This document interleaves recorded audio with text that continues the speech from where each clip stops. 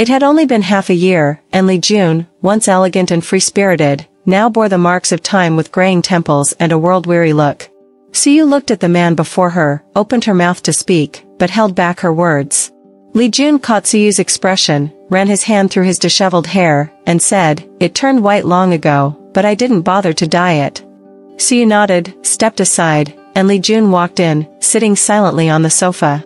Siyu swiftly poured tea, carefully considering her words, and asked in a hushed tone, "How is the family?" Li Jun spoke hoarsely, "My son left 2 months ago. I tried everything I could think of, but couldn't make him stay."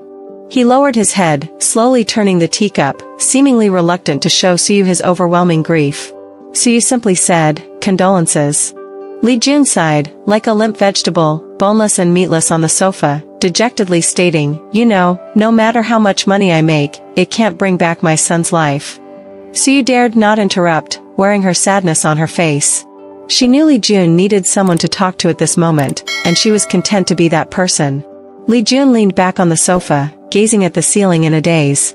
At that moment, Li Jun suddenly grabbed Siyu's hand, sat up straight, and with eager eyes, said, "Siyu, have a child for me."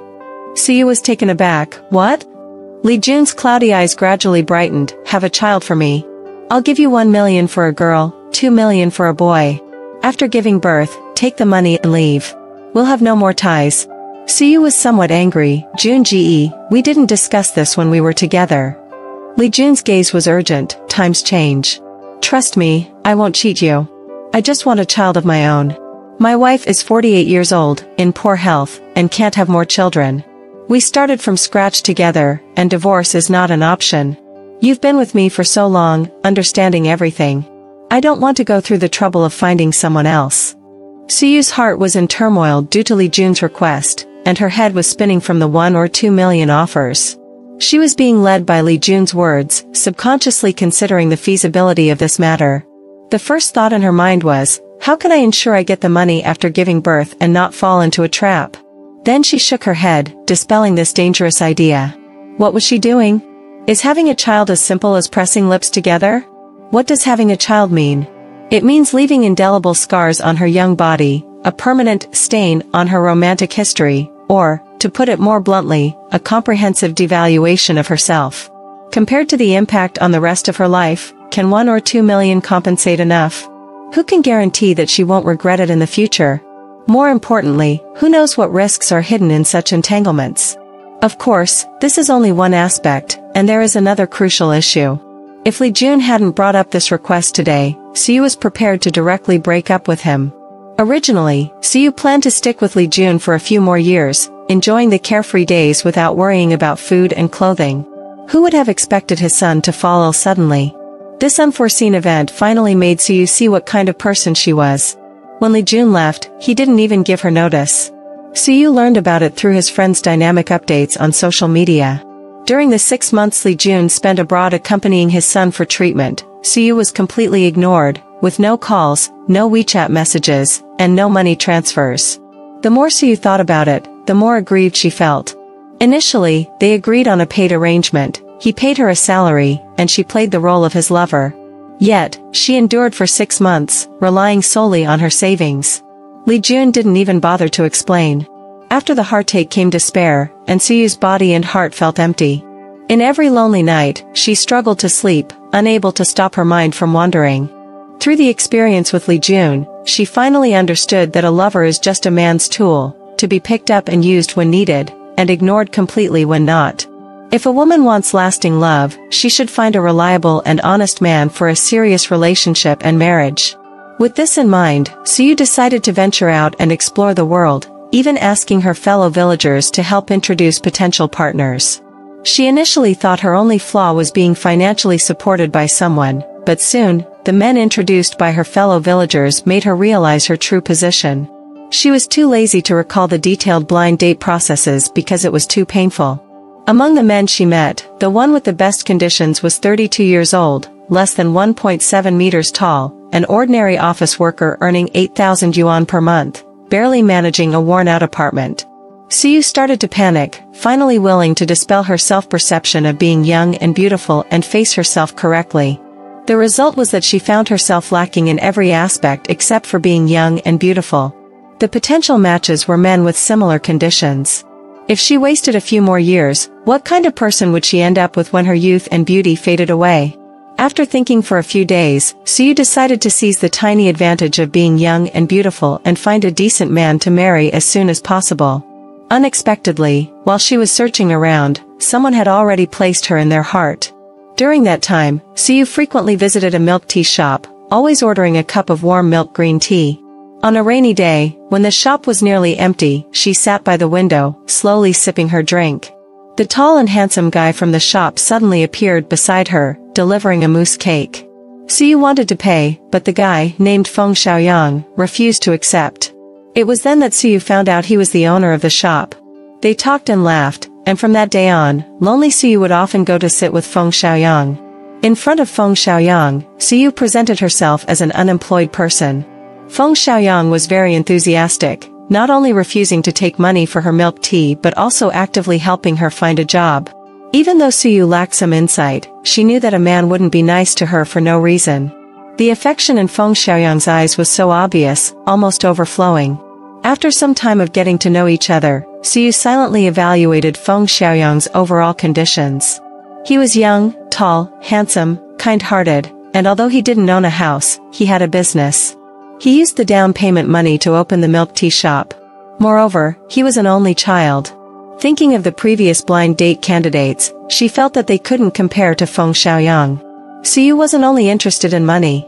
Even if Li Jun was a messy and greasy man, she wouldn't want to be financially supported by him no matter how much he offered. Siyu and Feng Xiaoyang seemed to have a telepathic connection. As Siyu came to her realization, Feng Xiaoyang timely confessed his feelings.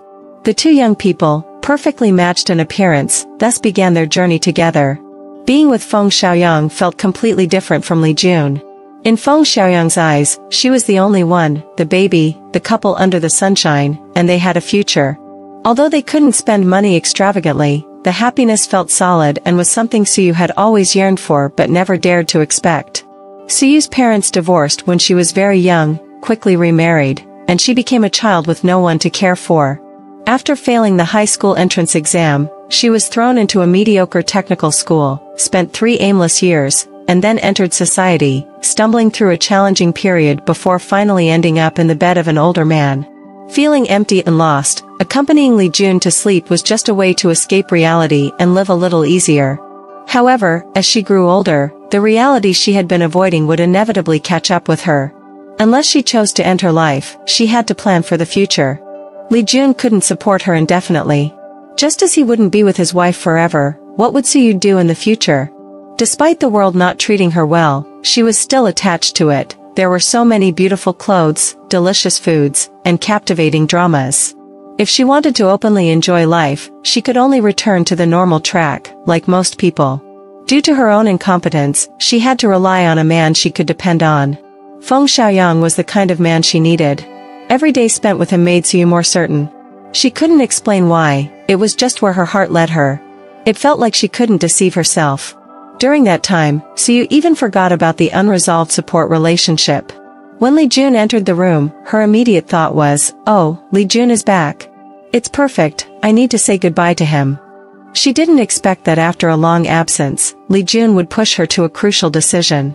Faced with the choice between 1 or 2 million and Feng Xiaoyang, Siyu was leaning towards Feng Xiaoyang. The situation was clear: if she had a child for Li Jun for the money, she would definitely lose Feng Xiaoyang. In the future, she wouldn't find a man better than him. It just wasn't worth it. However, she didn't know how to reject Li Jun appropriately. After all, this was a man who had just experienced the pain of losing a child, and he was also her former financial supporter. She was used to obeying him. 3 million. Just as Siyu hesitated, Li Jun suddenly said, "I'll give you 3 million. Have a child for me, whether it's a boy or a girl. I'll pay you 1 million up front, another million after you get pregnant, and the final million after giving birth. I'm not aiming for anything else, just a secure and worry-free arrangement, knowing the child's background." Siyu's mind went blank, cautiously asking, "How do you explain this to your wife?" Li Jun, somewhat impatient, waved his hand, "You just focus on giving birth and taking the money. Don't worry about anything else." I'll take the child back, but I won't divorce my wife.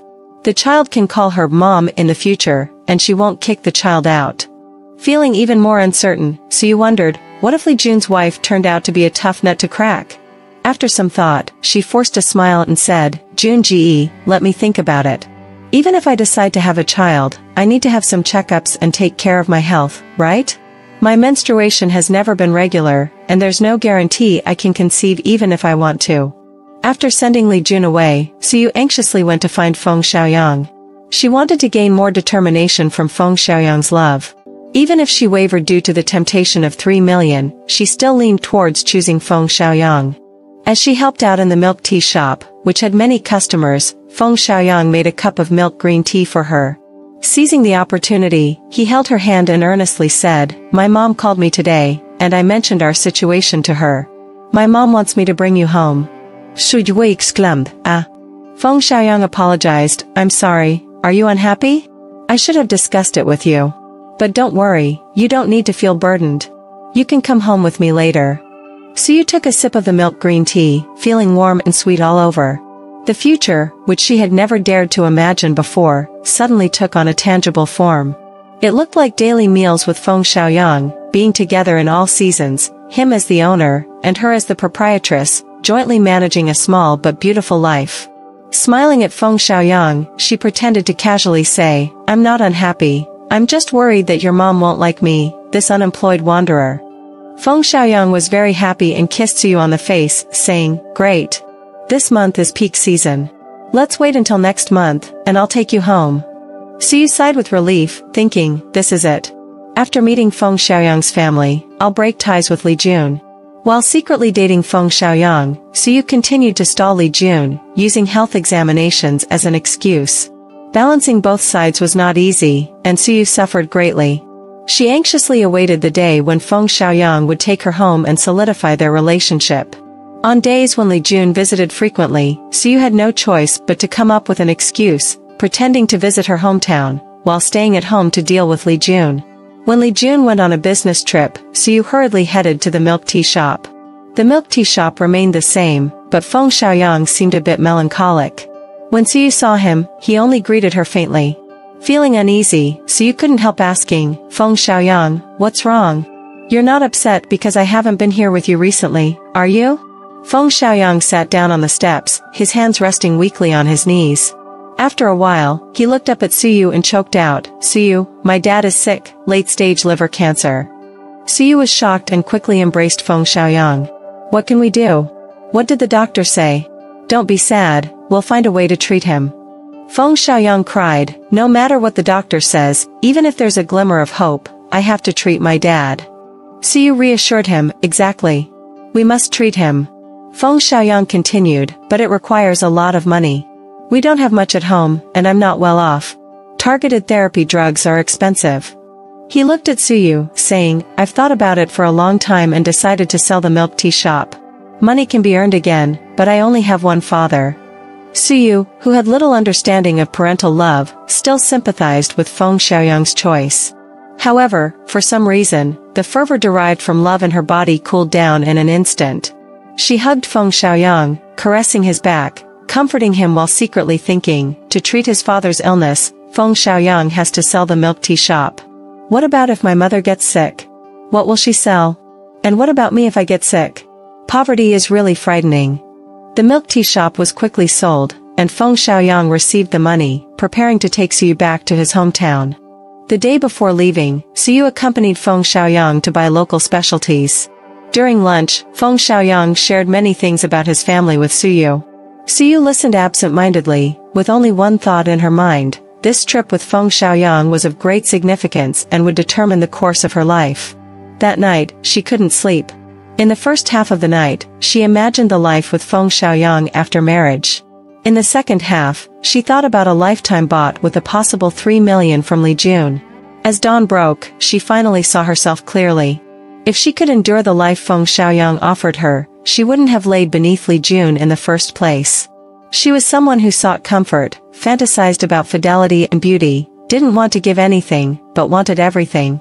Train station, bustling with people. Feng Xiaoyang stood at the ticket checkpoint, gradually moving forward with the crowd. He kept looking towards the security checkpoint, but Suyu's figure was nowhere to be seen. No answer to calls, no response on WeChat. He seemed to understand something. Passengers behind him urged him to hurry through the ticket check. He chuckled at his own expense, took out his ID, and passed through the gate. While waiting for the train on the platform, he received a breakup message from Suyu. The train roared in, and sorrow was instantly dispersed. In this vast city, in the long journey of life, a breakup didn't really matter. In the evening, Feng Xiaoyang arrived home, wholeheartedly taking care of his father. 3 days later, his father suffered organ failure, departing from this world. The life-saving money from selling the shop remained untouched. Another 3 days passed, and the funeral rites for his father were completed. In just a few days, Feng Xiaoyang experienced the ups and downs of life and, exhausted, climbed to the rooftop for some solitude. He gazed at the deep night sky, twinkling with stars. Longing surged and spread. At this moment, he wished so much to embrace Suyu. Unable to overcome his pride, he opened Suyu's WeChat, made a voice call, but received no answer. Disappointed, he withdrew and absent-mindedly opened an active WeChat group. Everyone was discussing a video. He scrolled up to find the forwarded chat records and was shocked when he opened it. It was a video of the legal wife beating the mistress, and the half-naked mistress in the video was none other than Suyu, whom he couldn't forget.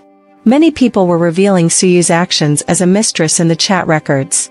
Unable to bear it, Feng Xiaoyang closed the screen. The man who hadn't shed a tear for his father's death was now crying like a child. He felt his heart ache. In this moment, he truly experienced heartbreak. All innocence was uprooted, and in this April of the human world, there was no vitality.